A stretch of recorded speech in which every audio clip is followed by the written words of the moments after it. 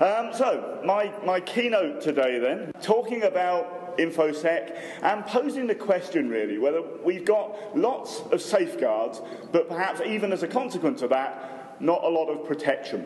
Perhaps not no protection, but perhaps still not as much as we could actually benefit from as end users and as organisations. So in terms of the main content of the talk, I'll give a brief introduction to set the scene. And then I'll talk about, well, first aspect will be the overhead that security can pose for us. So in terms of our use of it as end users, it actually does tend to require an increasing amount, and that can add up. And I'll give an illustration of how that can occur. I'll also talk about the increasing footprint that security has within the tools and applications that we find ourselves using on desktop devices, on mobile devices, on online services.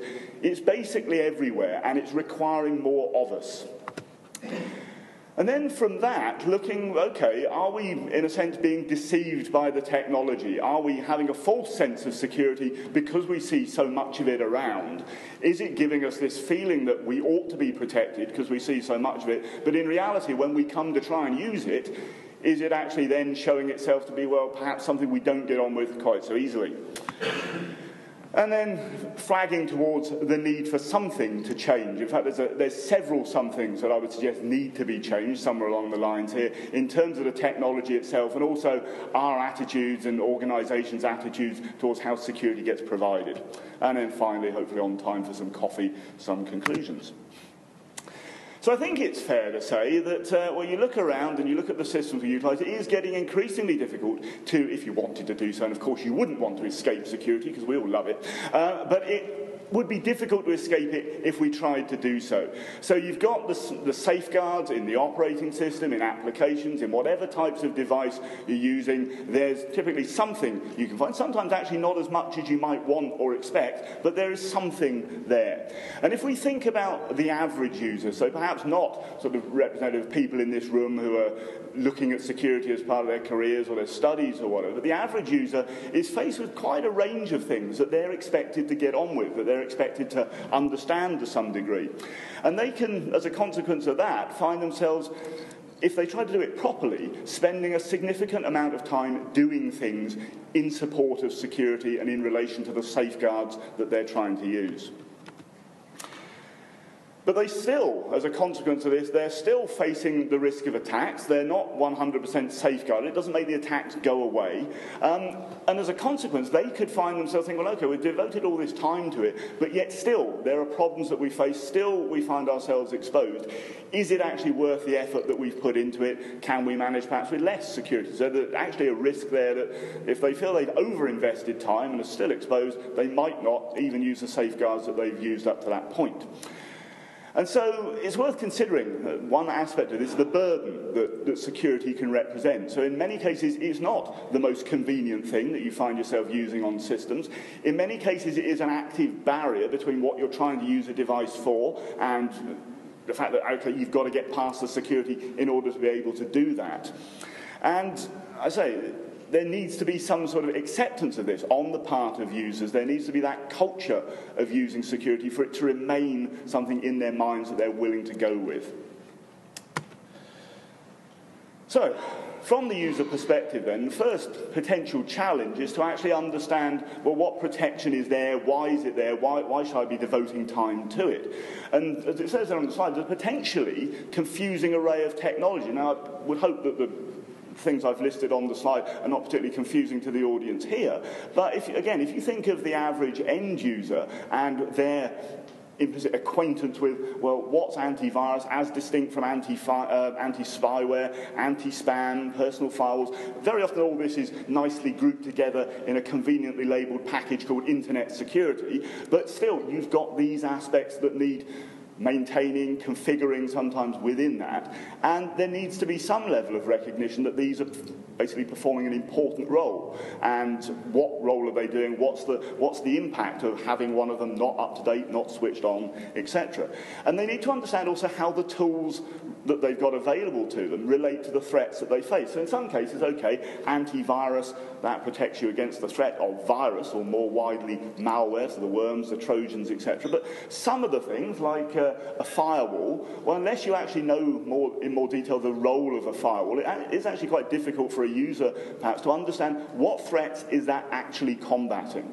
Okay, it protects you against unauthorized traffic. Well, what might that be? Unauthorized, unwanted traffic. Could they make false assumptions there about the level of protection they might get from other threats as a consequence? And they also need to understand how to actually use the protection, and that can be quite a challenge in itself as well, as we should go on to see.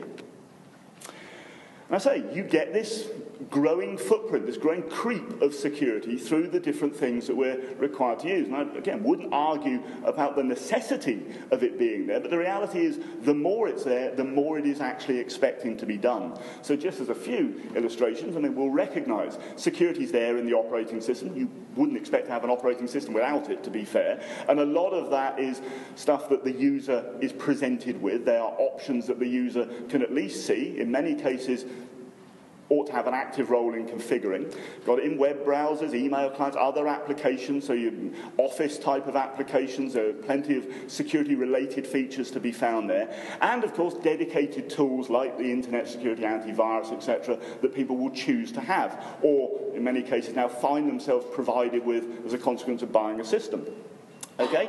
And they're going to be there, and in many cases, whether the user goes looking for it or not, they are going to end up having some sort of security-related encounter. And at that point, it's going to take their time, and in some cases, it's also going to present them with something that perhaps is less straightforward to understand than they would hope. So just, it's not going to be particularly readable on the screen from a distance, I guess, but just some illustrative examples from Windows 8, the latest version of Windows, the list of security-related things that you can find there in the operating system. So I'll just read down the list. You've got the network firewall, you've got Windows Update, virus protection through Windows Defender, spyware protection through Windows Defender, your internet security settings, user account control, yay, smart screen, you've got network access protection, and you've got Windows activation as well. Now, all of those things, okay, most of them they're all saying on or okay, so everything's fine there. But if something is disabled, if something needs updating, if something is reporting an error, what's the user to understand of that? That's a fairly, straight off the bat, that's a fairly significant list of things that, to understand the protection that their operating system is providing them with, that's a fairly steep learning curve for some people straight out there. And then you've got other examples there, the specific interfaces from, say, smart screen within the browser and user account control for the degree of privilege that you give the applications to run without requiring your explicit permission to do things. And again, if these are set wrong, then it can cause inconvenience for the user, and if they're set wrong the other way, it can cause the user to be exposed too greatly to potential problems. And then, of course, there's more things, there's other examples. So this is just the operating system level stuff. This isn't going into any of the other applications or the tools that they might have specifically installed. This is just what Windows 8 provides. So the firewall and Windows Defender there for your malware protection. So I say, quite a comprehensive, or significant at least, set of security things just there at the OS level. So that raises the question, okay, what's this actually meaning in terms of the amount of time that people are spending doing this security-related stuff? So it's not there at no price at all. I mean, you might not have had to pay for it to be there on the system, but it's going to cost you something in terms of your interactions. So many people will think that, well, okay, I'm doing enough just getting on with the work. So you've got this as a potential overhead. So that's just based on my utilisation of systems. I've added up, roughly speaking, how long I spend doing particular, what I would class as security-related things over the course of a day, and then over the course of a week. And let's see how it adds up. So there are various routine security tasks. You're using passwords on your devices, pins on mobile handsets, passwords on websites, etc.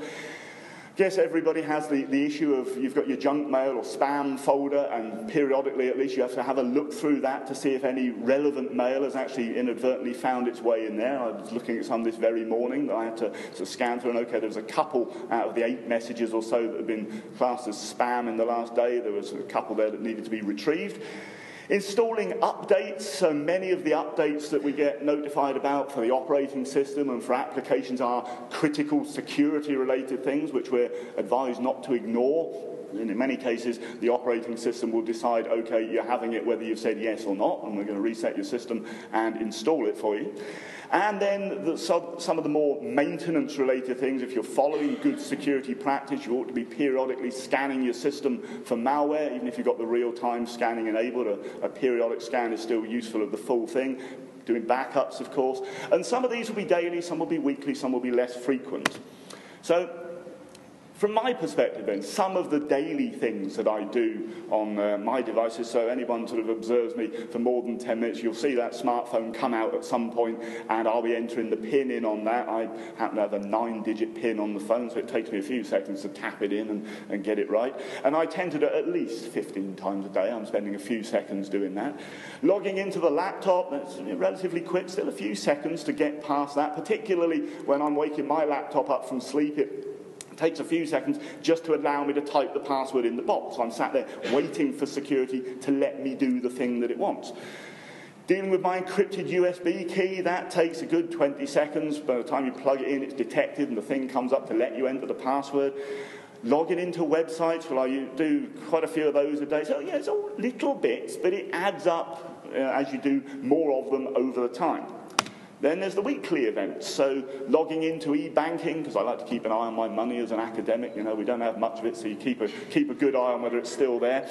Antivirus updates. Now, for me, I have to wait for this to happen every time I decide I'm going to load up Windows in a virtual machine on my Mac. I don't have it running all the time, so every time I do load it up, it almost inevitably wants to do some updates to the AV signatures, and so I don't want to do anything much more with it until I'm up to date with the protection. So, you know, a bit of waiting there. Spam checking, as I say, going through, seeing what's been misclassified, making sure I'm not missing something. And software updates, typically at least one of those a week, and that takes at least a couple of minutes. Very often, if it's wanting to reset my system, I have to sit there twiddling my thumbs, drinking coffee or whatever, not getting on with productive stuff. So, let's add some of that stuff up then. So the daily tasks then, let's say, it's only a couple of minutes a day, let's say.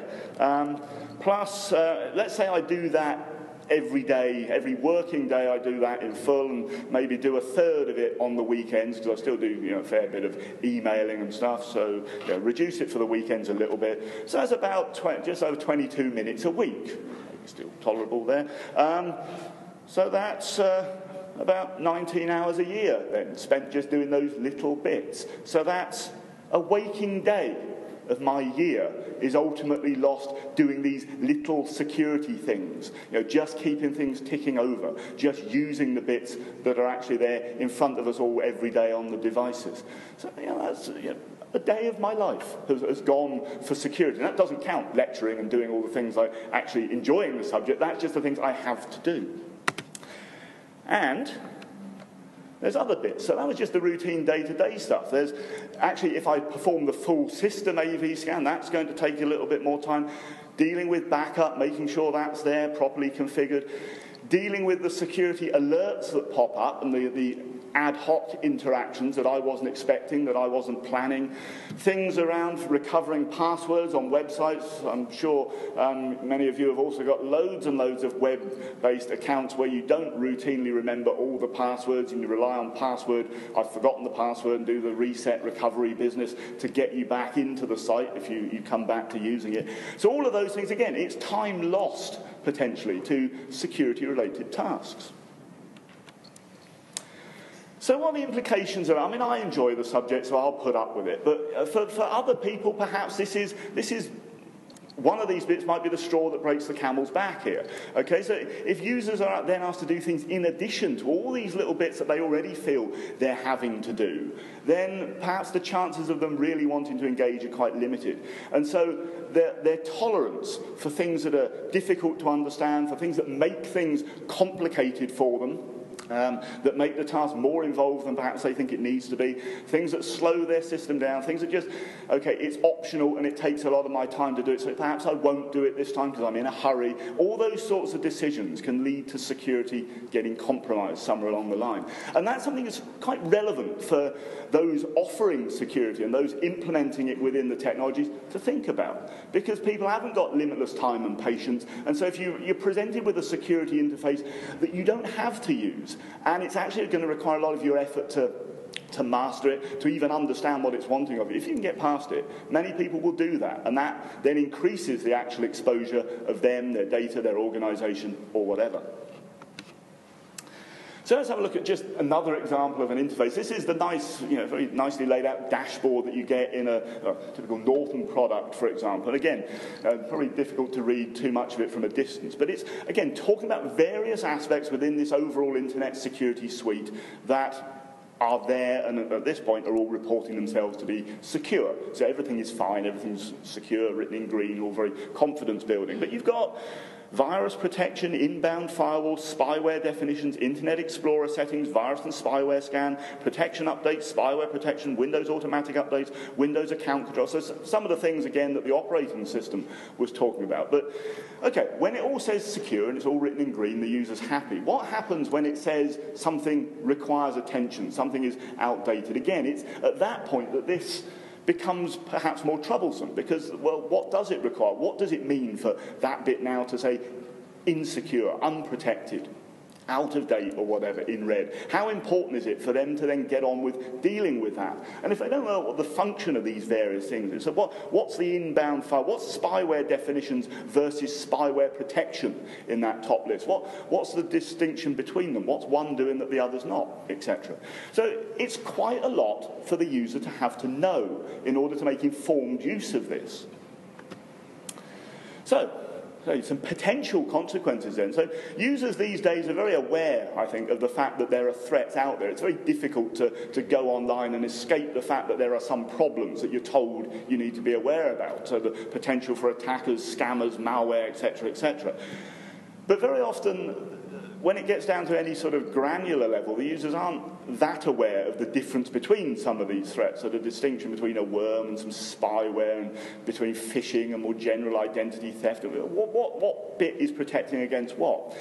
They know they need the protection somehow, they're getting told this, but they're not quite sure, in many cases, what the different bits are doing and what bits are the most important. And so the consequence there is, okay, they've got the Internet Security Suite running, and they're placing almost complete confidence in that's there, that's protecting me, I've paid for it, or it came on my system, it said it's there for protection, and that's what I've got. And if they have to go beyond that, and that includes very often the point of just making a decision about should I allow something or disallow something, at that point they're flying blind very often. So, efforts have been made to try and relieve this burden by certainly many things now. If we were to look sort of 5 to 10 years ago, comparing the product then to the ones we get now in terms of the degree to which security is enabled by default and out of the box, things are much better these days. So you get in the operating system, like Windows, for example, since, XP Service Pack 2, you've had the firewall enabled by default. Basically security has been on rather than it needing to be a conscious user decision to enable it. Similarly with wireless access points, back in the days when it provided that dubious security through WEP, at that point you weren't even provided with that switched on out of the box. It had to be something you chose to have that was called encryption.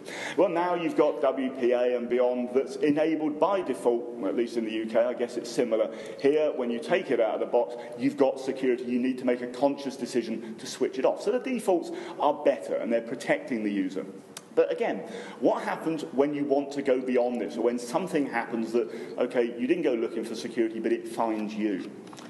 Let's have a look at just an example of how things have they've evolved in terms of better defaults, but they've also evolved in terms of the complexity of what the tool is actually able to ask you about or able to offer you in terms of options. So Internet Explorer, a fairly standard application for, I guess, many of the people in the audience, certainly for the end user community in general. Over a decade separated Internet Explorer 4 from the current version, i.e. 10, But the main security choices that you get are pretty much the same, and the level of help that you get is pretty much non-existent in many cases. But the underlying options, the actual configurable elements of it have become far more involved over that period. So now Internet Explorer 10, if you go in and have a look at the custom settings for internet security, has about 50 different options, and we'll have a bit of an illustration. So here's the screenshots of the two variants, 10 years apart, so to speak. So IE4 looks fairly straightforward. You can just select your zone, so your different content zone. It's a bit more graphical on IE10. You've got little images to denote the internet, your local intranet, and trusted and untrusted sites. In IE4, then you've got 4 levels of security that you can set: high, medium, low, or custom. IE10 changes it a little, makes it a bit graphically more interactive. You've got a slider that you can move up and down, and at least in the internet zone now you don't have low security. You go from high to medium, you can't get to low, and you can select custom security. So from the user perspective, it looks nice, you can move a slider and you can select meaningful sounding levels. But okay, I'll read the description out for medium, high security and see what we think. So it says, appropriate for most websites. That's all right. We can live with that. That sounds okay. Prompts before downloading potentially unsafe content. Okay, that also sounds good. Users might make a few assumptions there about, well, what is the potentially unsafe content? So their assumptions about what they're now protected against versus what it's actually doing could be a little askew. And unsigned ActiveX controls will not be downloaded. So that's going to be meaningful, I'm sure, to the majority of end users. Just out of interest, how many people in the room know what an ActiveX control is? Okay, and how many people in the room know what it means for it to be unsigned? Okay, so about half the hands went up for knowing what ActiveX is, and about half of those hands went up for the unsigned. And this is a more security literate or IT literate audience than the general population. So, ActiveX control is active content, active executable content, Microsoft's component standard that can run within the browser, and for it to be unsigned means it's not digitally signed, which means the browser can't verify the origin. Now, if we don't know that, what's the user going to make of that in general, in terms of that is what denotes medium-high security? Because as you move that slider down, that's one of the things that disappears as part of the characteristic of the description. So to know that they're protected to medium versus medium-high is something around ActiveX which they don't know what it is. Okay? If you go into the custom settings, and you've got an even greater box of delights to explore, if you just in comparing the two interfaces, just look at the thickness of the scroll bar thing that you can move up and down. And you notice in IE10 that it's much smaller, so there's far more options, basically, that you can configure. Notice in IE4 there was a little context-sensitive help icon in the top right corner of the window. That's gone in IE10. It didn't actually tell you very much anyway. It used to tell you that these were security options, and you could select disable if you wanted to disable them, or enable if you wanted to enable them. Those were the words I never understood, actually, enable and disable. All the other stuff, active scripting, binary and script behaviors, authenticode, software channel permissions, all the other things, I knew what they were since birth. Enable and disable, I have never understood the difference until IE actually explained it to me. Now it gives you no help. You can quit out of it and go to the help system, and sometimes you'll find an answer. In most cases, you have to go to Microsoft's online knowledge base to get any sort of description about what these settings are. And of course, from the user perspective, most users are going to stay well away. And if they change something, they'll come out from that, and their slider will have disappeared, and they'll have a thing that now tells them their security is set to custom. Now it doesn't even tell them how high the level of protection is. It will, in later versions of IE, since IE7, I think, it will warn you if you've set something to an insecure setting, explicitly exposing your system, but otherwise you get no indication beyond that of whether you've set it higher than the default, lower than the default, or whatever. So that's just the browser security settings. There's a few more things. You get a variety of different privacy options that you can set as a user as well. So even more to understand there if the user, because you're told as a user that we're a potentially dangerous place to be, lots of threats to your security and to your privacy, so perhaps many users will be drawn to at least trying to have a look at this, to see, well, what can I understand, how can I protect myself, and then quickly going away because they don't understand very much of how it's being presented. Then a few more bits, so from the safety menu in IE10, you've got all these different options. So you've got your in-private browsing, your tracking protection, your ActiveX filtering, well, we all know ActiveX now, web page privacy policy, you can turn off smart screen. What are all these things? These are all, I mean, some of them are explained, of course, and we know through use what some of them are, but again, it's that level of requirement to know what all this is in order to actually take any genuine confidence from the safety features, security features that are provided. So it's that learning curve that it's putting in front of the user. So we've got elements of the technology. All the features are there, but users aren't required to use them. Okay? They are options in many cases, and they're not required to understand them. And they're not even required to know that they're present in all cases. They can find them sometimes, but sometimes when they encounter them, it will be a bit of a surprise. So in many cases, therefore, they wouldn't get used unless these were the things that were switched on by default. Okay? And even if they're the defaults, it doesn't mean that everything is going to be straightforward. As I said, security, even if you don't go looking for it, it can come and find you. So you get things like this. And again, these are, okay, sort of routine, depending on what operating system you're using. So on a Mac, for example, there, if you're trying to install something that you've downloaded from the net, or you've got some update, it requires your explicit permission to run so that you're at less risk of malware coming along and doing something without authorization. Windows users will be vaguely familiar with user account control, which pops up every time you want to do anything. If you're using Vista, it's been toned down a little bit in Windows 7 and onwards. But again, these are things that just pop up, particularly user account control, with its dimming of the screen and all the rest of it. Pops up just when you're trying to get on with something useful. Okay, here's a little interruption from security for you. And those are fairly straightforward. Those are just, okay, type your password, click OK, just to explicitly acknowledge that you're allowing it to do something. But sometimes the decision is a bit more involved. So, I say, in many cases you can accept the defaults and hope that that's doing the job. But, I say, what about then if a decision is actually required? So, how about something like this from the browser? You've left everything else alone, and then this pops up. Now, you didn't ask for this. You've just visited a website, and it pops up and it tells you this particular thing. And here, the name of the security certificate is invalid or doesn't match the name of the site.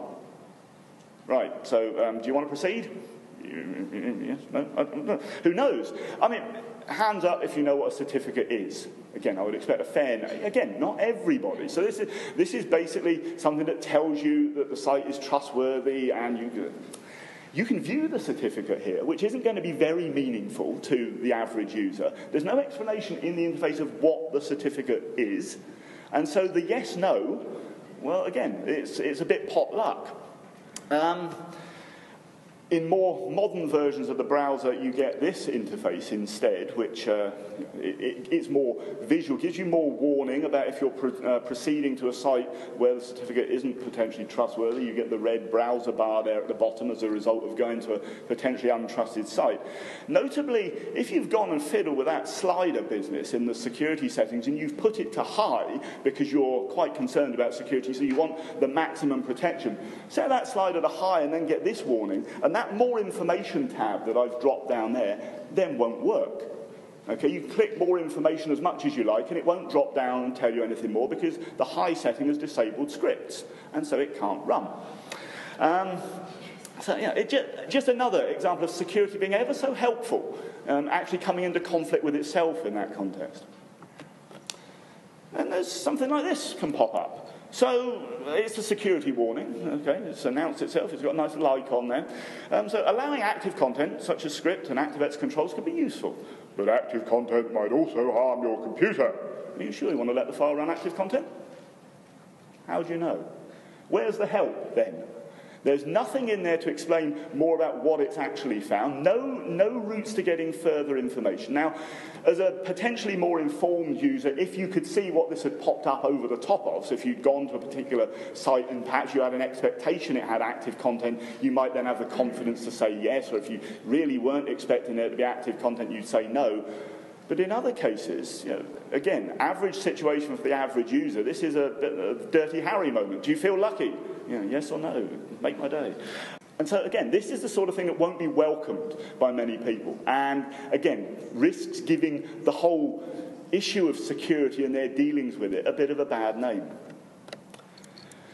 Other scenarios, so all of that was sort of operating system level stuff. How about social networks where, again, you can share a lot of information with people and you get the warnings that, well, don't share too liberally and put some controls over it. Be careful what you share with people who aren't your friends. And then you look at what things like Facebook have done over time, and the default sharing of your data has become far more and more permissive and far more open. So by default, your data, unless you tell it otherwise, gets shared with more people. So not just your friends, but also friends of friends and publicly visible.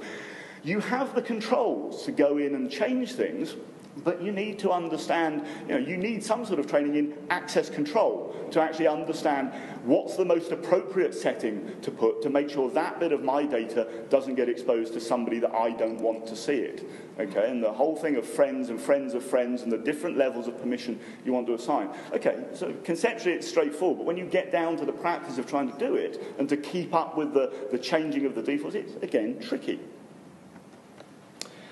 And even with all of that stuff that you can have running on your systems, and I've got all of that sort of stuff that I've previously flagged, you can still get things. You can still get security threats that it will wave it through very happily and let you deal with it yourself. So here's an example, just when did I receive this? So this was middle of November, just quite coincidentally when I was putting these slides together. Here comes a phishing message allegedly from Cooperative Bank. Now, I don't believe it is from Cooperative Bank, partly because I don't have an account with Cooperative Bank, so it was sort of fairly announcing itself to me as bogus to begin with. But I thought, well, okay, I'll be a bit foolhardy. Let's click on the link and see where it takes me, and let's have a look at what the website looks like. I've got my internet security running, so it's bound to warn me about it, and it didn't at all. Not on the Mac, not on Windows, and not on a mobile device either. So all of them proudly take you to the phishing site, even though all of them proudly have some sort of anti-phishing protection allegedly within the browsers.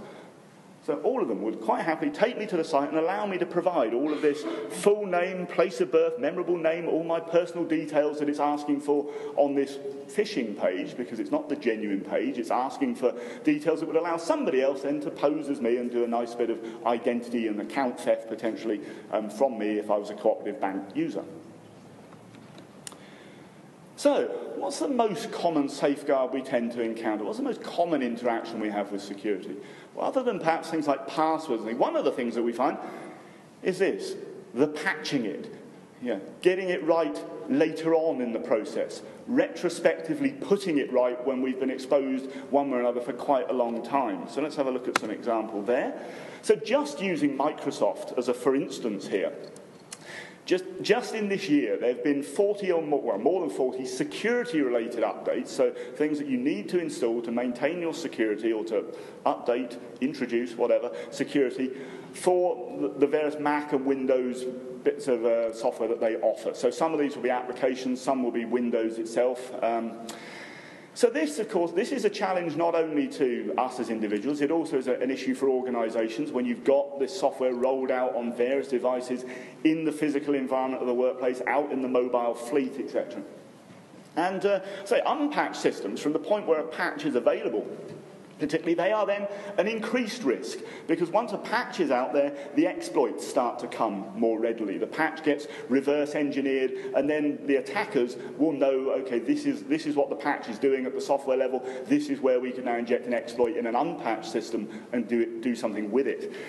And I say it's hard to manage if you're talking about mobile users or people not on a broadband connection. You think of the amount of data that this is getting you to download. And so somebody who's still on dial-up connections or on a slow connection, they will think twice very often about, well, do I want to now allow this thing to spend hours, potentially, downloading new versions or a new update, etc., or do I actually want to get on with what I was doing? And I say mobile users, if they're outside of the organisation and coming back, they could be quite happily, ignorantly, blissfully unaware, bringing back unpatched systems into the workplace that might have contracted something unfortunate while they're out in the field. So again, relies on the organisation having some sort of checking when they come back into the home network.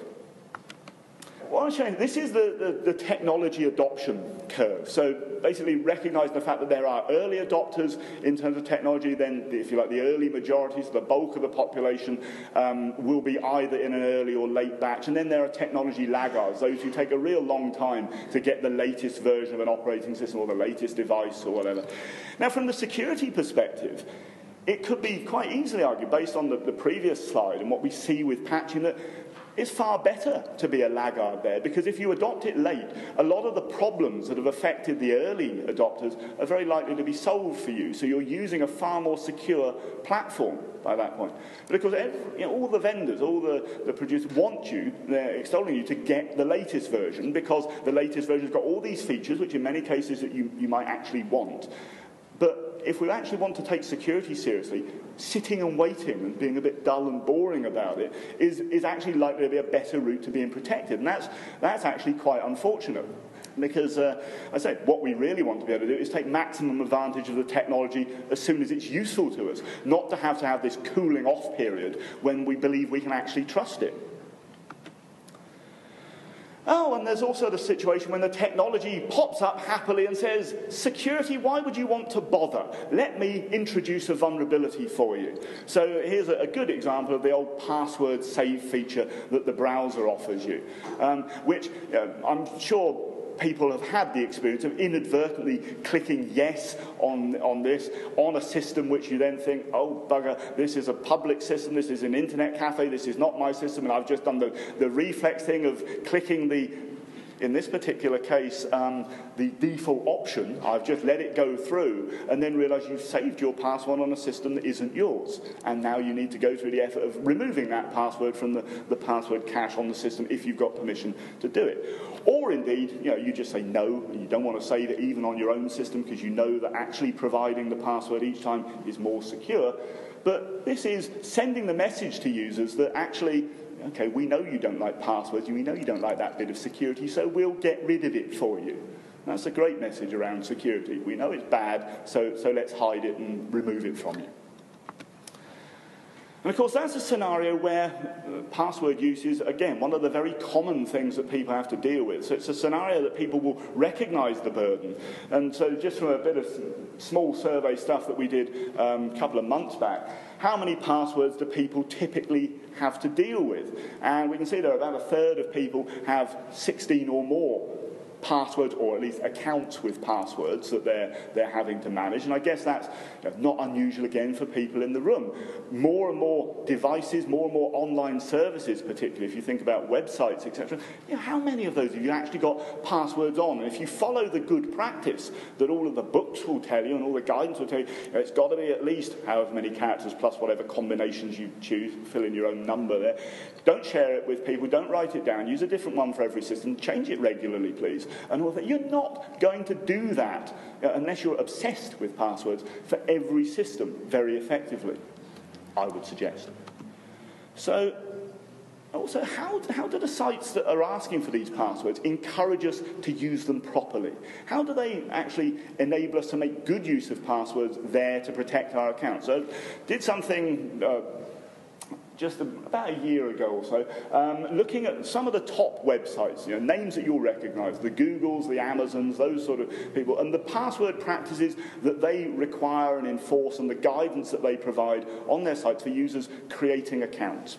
So basically what I had a look at was what restrictions do they apply? And you can see from the chart here, there's quite a lot of unapplied restrictions here. So just to explain the columns, we looked at, okay, what's the minimum length that they will accept? So in most cases, you can see a minimum length requirement of 6 characters, which isn't particularly great. Wikipedia didn't insist on any sort of minimum, so you could have a 1-character password. Interestingly, a couple of years ago when I did this the first time, about 3 years ago when I did this the first time, Amazon Amazon would have allowed you to have a one-character password at that point as well, and to lodge your credit card and payment card details on the site, protected by a single character. It's quite nice. Most of the sites don't prevent you from using your surname as the password. They will typically be collecting, many of them will collect your name as well as your user ID that you want to use. So they know they could find out what your name is and thereby prevent you from using your name or a variant of it as the password. Some of them will allow you, not the majority, but some will still allow you to reuse your user ID as the password. Many will allow you, many will not allow you to use the word password. So most prevent that from being used, but there are a couple, as you can see, that allow it. Amazon still doesn't fare particularly well across the row there, you see. I also tested with just a choice of dictionary word. I can't remember what the word I used was now. Let's say it was apples or something. So I tried a dictionary word on every one of the sites, and most of them were not doing anything to filter those out. Most of them don't check the composition of the password, so making sure that you're using a mixture of upper, lowercase numerics and all the rest. This was a year ago, so some of them might have evolved since then. Many of them will advise you on it. So they have, you see, many of them have a password meter. And so the password meter will get better if you're using a mixture of upper and lowercase and numerics, etc. But they won't enforce that you use that. So some will tell you, yeah, the password is weak, but away you go, you can still use it. And many of them, so create the accounts and then change the password. Only a couple of them will prevent you from reusing old passwords that you've used in the past.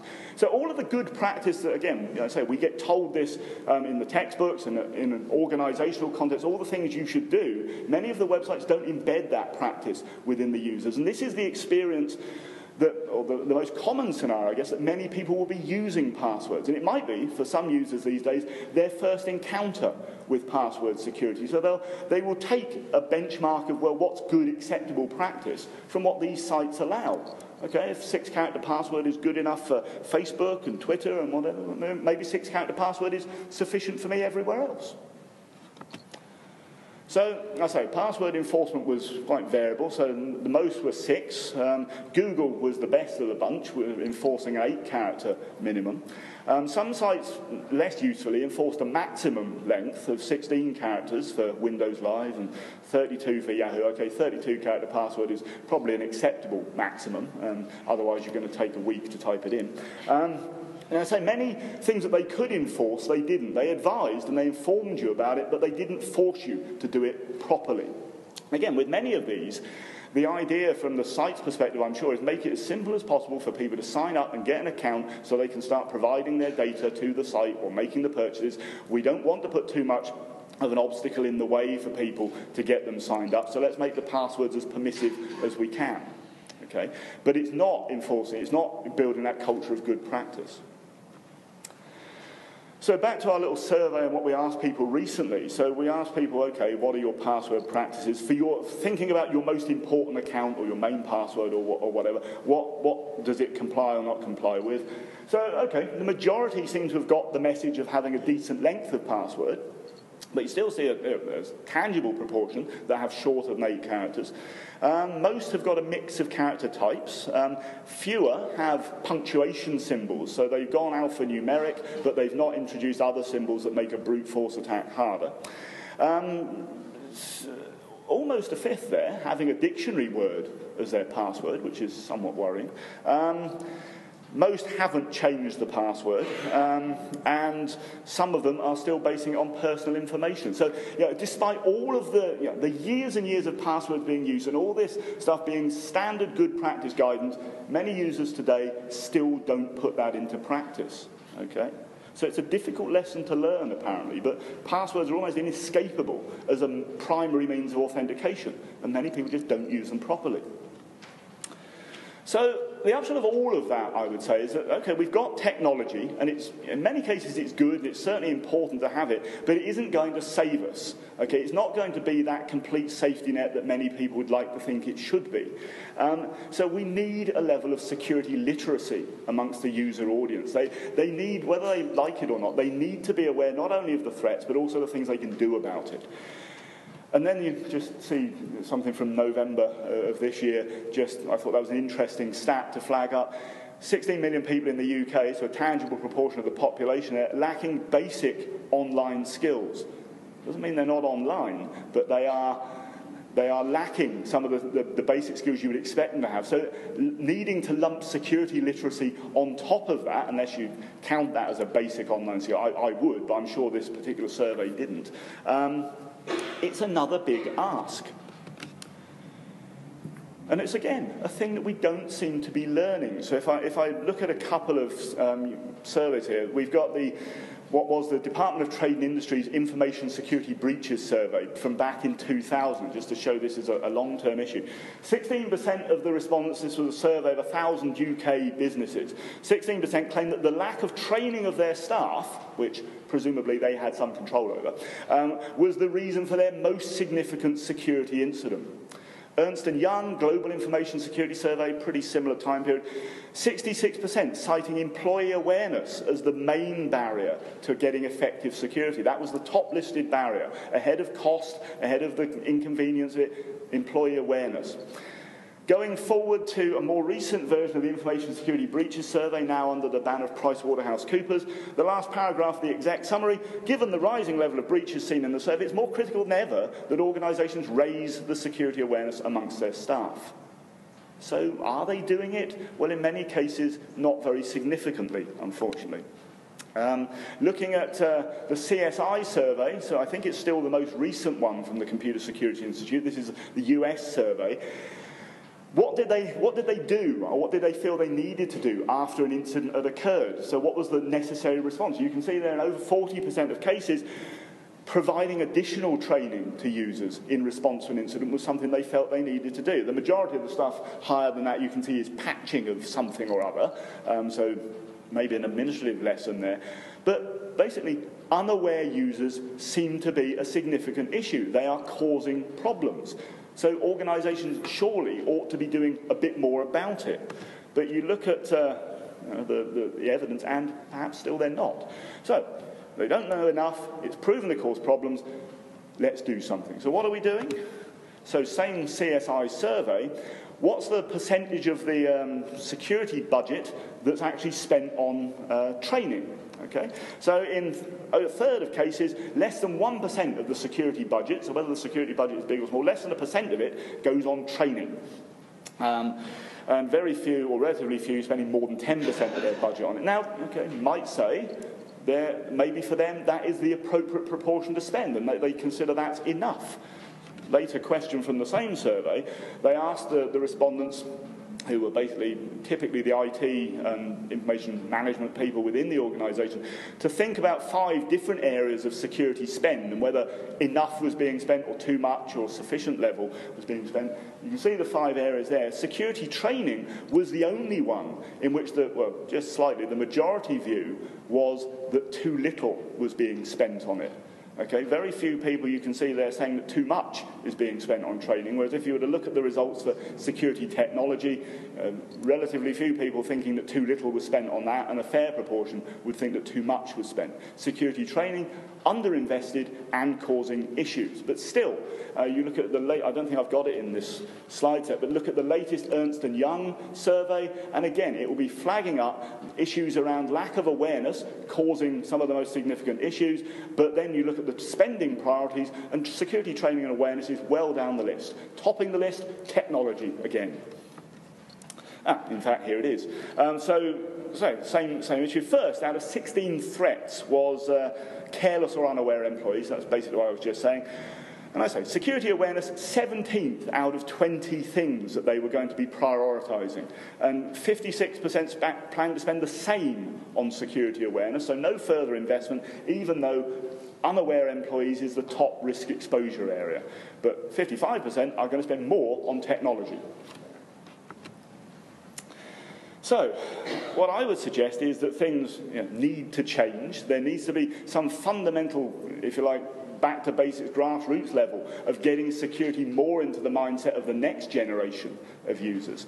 So I would say it needs to be part of schooling, and increasingly you do get to see elements being put in there, particularly around e-safety and some of the online threats facing the younger generation, but still the things around the protective technologies and the security rather than the e-safety stuff I think could get more emphasis. It needs to be more of a priority for government in the sense of more investment in there for some of these awareness-raising campaigns. Perhaps as a society, it needs to be an expectation that we have. I mean, a couple of years back, there was a quote from Mark Zuckerberg from Facebook talking about privacy no longer being a social norm because people were quite happy to share their data openly on Facebook. Of course, he would say that. But perhaps a social norm we should be expecting is that people will protect their systems, take things seriously there, because their vulnerable system could actually be an effect upon us. Okay, their vulnerable system infected by malware, sending out phishing messages, sending out spam to the rest of the online community is not helpful. And so perhaps there should be an expectation, even as individuals, we're doing something to protect it. Perhaps it should be a duty of care for employers. So not only to protect their system, but protect their staff from the threats that they may face in terms of phishing and things coming through the organisation's email. If you invest some effort in training staff for the benefit of the organisation, it will also benefit them as individuals themselves. Give them access to free antivirus that they can use at home, for example, because that then, when they're inevitably taking some aspects of data and work home with them, it's going to be protected in that context. It helps to embed that lesson. And it needs to be properly presented by vendors in terms of the interfaces and the usability. So I've got on the right-hand side there, what I've termed the security hurdles that you might face as an individual. And the first one is perception. You've actually got to realise there's a security threat out there that's relevant. Next thing is you've got to prioritise it. You've got to realise it is important, and perhaps it has a greater importance for you or for that to be dealt with than some other things that you might otherwise do. You've got to recognise there's a level of responsibility on you as an individual to be doing it. It's not your ISP's issue, it's not your employer's issue, it's not the system administrator's issue, it's your issue to be doing something as well. And then potentially there's challenges around having the confidence to deal with it as a user, having the actual skills and IT capability to deal with it, and perhaps the ultimate hurdle then is the usability. So you might have somebody who's fully bought into the existence of the threat, that it's important for them, they've got to do something, they feel confident that they'd like to try and do something about it, and then the tool that they're presented with makes it impossible for them to do it properly because they don't understand it's not usable enough. There are various public awareness-raising campaigns that you can find. So I've got an example from the US, the Stop, Think, Connect campaign that they run around security awareness from Stay Safe Online. Recently, in the UK, we had, this year it was branded Click and Tell from Get Safe Online, encouraging people to share their security experiences with friends and family so that they would raise awareness by word of mouth and things. And you've got various, I've picked on some European and US ones, various campaigns, so National Cyber Security Awareness Month and a similar thing within Europe. We have Safer Internet Day every February, we have Data Protection Day. So various things that are out there to potentially raise the prominence and raise it on the agenda, but still, you find many people completely unaware on a day-to-day basis that they might be sitting within Get Safe Online Week or European Cyber Security Awareness Month. If things aren't being done to actually promote it and reach the audience in that context, the message could still pass them by. So, after all that, some conclusions. So it's fair to say that both the technology and the threats continue to evolve. Of course, they always will do. If we compare again over time, the range of devices that we use now, the range of services, they've vastly increased for many people. And we're now facing the security threats in all those contexts. Users themselves are increasingly the targets of the threats, the potentially exploitable source of data for phishing messages, things of that nature. Their systems are the things that malware wants to go after because their system is an exploitable asset. We're finding things like malware are popping up in new contexts, so we've had it for years on desktop and traditional laptop devices, on the Windows operating system, for example. We've learned a lesson there somewhere along the lines that we need protection. But now we've got mobile devices, we've got smartphones, we've got tablets that they've got the potential to host the malware as well, Android in particular. There's nowhere near the number of strains of malware for Android, but about 90% of the mobile device malware is on the Android platform, and a relatively small proportion of Android users are aware that that threat exists, and a smaller proportion of that have antivirus running or internet security running on their Android device. And they really ought to, because it's an increasing threat that's proving to be there. So I say all of this demands more IT literacy and more security literacy from the users who are being not only sold the technology, actively having the technology promoted to them. But their knowledge and their practices around security just haven't kept pace with the advancement of the tools and the technologies themselves. So I say usability now it's still not really got any better in many of the tools to actually enable you to really use it. The only thing that's got tangibly better, I would say, is the level of default protection. And again, you can face problems when you try to go beyond it or something happens outside of that context. So technology is failing to strike the right balance in many cases. Sometimes you find far too much, security is too much in your face. Other times you don't find security options you would expect to be there. So talking about mobile devices, how about the iOS community? Well, on there's relatively little that you can visibly see that's providing you with protection. There are allegedly some elements of, for example, protect you against fraudulent websites, anti-phishing protection basically built into the device, and it updates itself periodically. But it's not potentially a visible enough protection to let the user know they're safeguarded. And on iOS, you can't buy internet security software because it's not something that Apple has permitted to be sold on the App Store. So particularly for users who've jailbroken their devices, they are very much exposed. And there is, although it's a relatively small amount compared to Android, there is malware for iOS if you're on a jailbroken device. There isn't a single solution, unfortunately. I didn't come with a solution ready-made to hand out at the end of the talk, so sorry about that. We need the technologies, we need the awareness, we need it all to work in harmony. And I mean, it's a fairly obvious message, but it's one that still, for years of this recognition being there, it still doesn't seem to be being acted upon properly. Okay, but there's more criticality, more importance that this comes along adequately to safeguard the user community.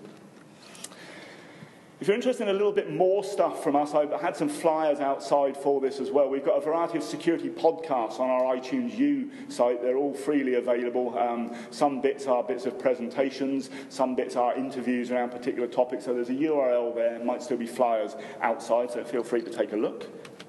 And otherwise, feel free to email me, follow me on Twitter, look at our research centre web pages, see the papers and other bits that we're doing there in Plymouth.